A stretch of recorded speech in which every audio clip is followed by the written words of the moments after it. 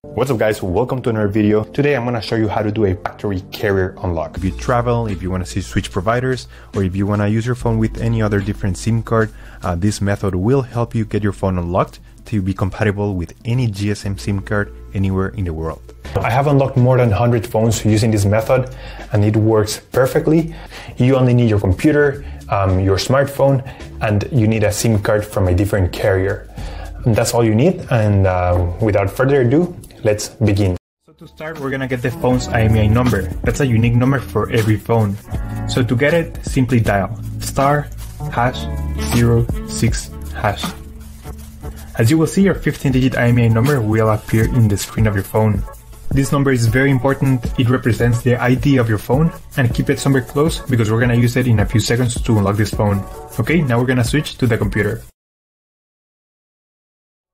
We're gonna use this website to request the unlock code to unlock this phone. So first you need to fill in the information about the phone you want to unlock in this form. Processing times may always vary, so be very patient. It may be very fast sometimes, but sometimes it may also take a little bit longer, so just keep that in mind.